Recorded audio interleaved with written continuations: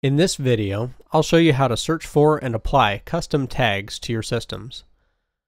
Custom tags are used to easily identify systems and can be used in many different ways, including filtering questions, targeting systems for actions, tracking the different stages of a complex deployment process, or grouping systems together that may otherwise have nothing else in common. In this scenario, I want to tag a few systems that have specific registry value data that we identified earlier.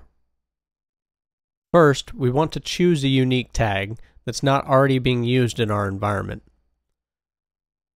I'll start by typing custom tags into the question bar and select Get Custom Tags from All Machines from the list of suggestions.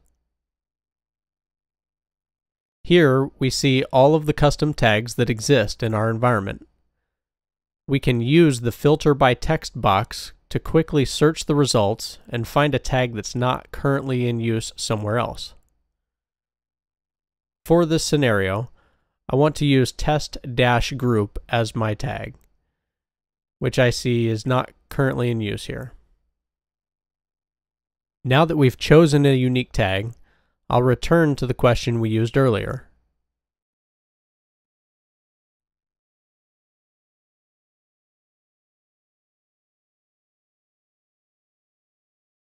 Using the checkboxes next to each result, we'll select systems that we want to tag and select Deploy Action.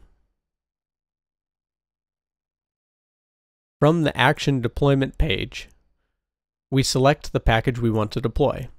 There are two packages that we can use to apply custom tags, one for Windows systems and the other for non-Windows. In this scenario, our initial question is only targeting Windows systems by registry value, so we'll select the Custom Tagging-Add Tags package. If you want to apply custom tags to both Windows and non-Windows systems, you'll want to deploy a separate action for each. You can filter by Windows or non-Windows in the Targeting Criteria section at the bottom of this page, or by using your initial targeting question. Here we'll add our tag. If you wish to add multiple tags here, they are space limited. Once you have selected a deployment package, the name field in the action details will be autofilled using the name of the package you selected. You can change this and add a description if you wish. Next, we choose our deployment schedule. For this scenario, we'll use a one-time deployment to start as soon as possible, and we have no reason to distribute the package over time here. In the final section, we can verify our targeting before deploying our action. We can see here the number of systems we currently have targeted. We can review the entire targeting question by selecting Show Entire Question. We're also given the option to add additional filtering by action group, computer group, manual lists, or even building another filtering question. Lastly, the Deploy Actions button at the bottom will be grayed out until we select Show Preview to continue.